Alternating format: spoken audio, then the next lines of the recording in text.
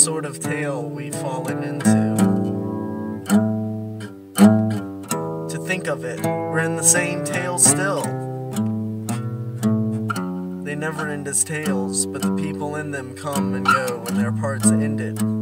Our part will end later or sooner.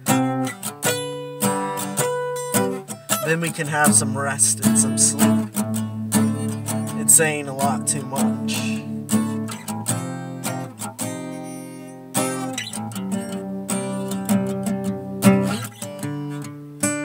We're going on a bit too fast. But I wouldn't be one to say that. I wonder if he thinks he's the hero or the villain. I don't like his sneaking off without saying, and the least of all now. It's no good worrying about him now.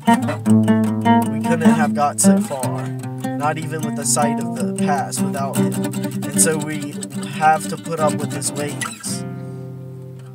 All the same, I'd rather have him under my eye. No, I don't think so.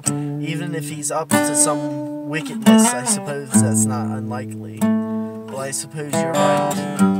Not that it comforts me mightily. Very likely, he can't guess himself. And don't think he's got just one planned scheme in his muddled head. I think he's really is in part trying to save what he can. For that would be the last disaster for himself.